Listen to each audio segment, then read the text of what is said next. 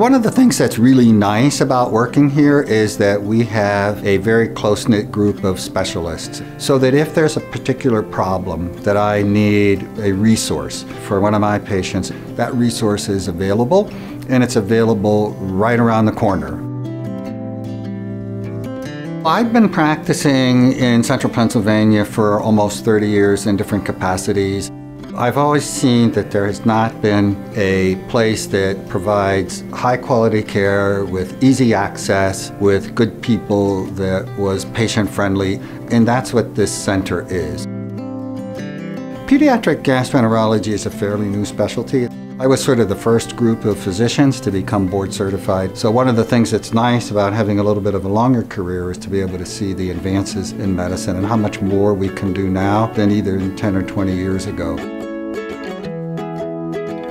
Charlotte is this darling little 8-year-old girl who I first met about a year ago. She had been having problems with abdominal pain and weakness and now had to be brought around in a wheelchair. I couldn't run, I couldn't walk. I had to quit gymnastics.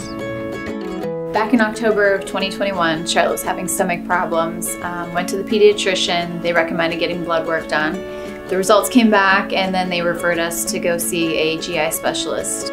When I first met her, I had a pretty good inkling of what was going on. So after a number of tests, we were able to make a diagnosis of Crohn's disease and get her started on treatment. Getting the diagnosis, it was pretty scary. Coming to Dr. Devaney, he did a wonderful job of helping us relax and explaining the treatment plans that could be possibilities for Charlotte. Our main goal was obviously to get her back up to having energy, the ability to walk, and just to be a typical kid. I have more energy now. I can do cartwheels, I can do handstands, I can play soccer again with my siblings. I even started martial arts. It's why I come to work for kids like her. When folks bring their kids to get medical care, they're bringing in what's the most important thing to them. I try to treat every child as if they're my own children. To see them come in sick and ill and ultimately get healthy, and when I get a little bit older, send them off to college and see how they do.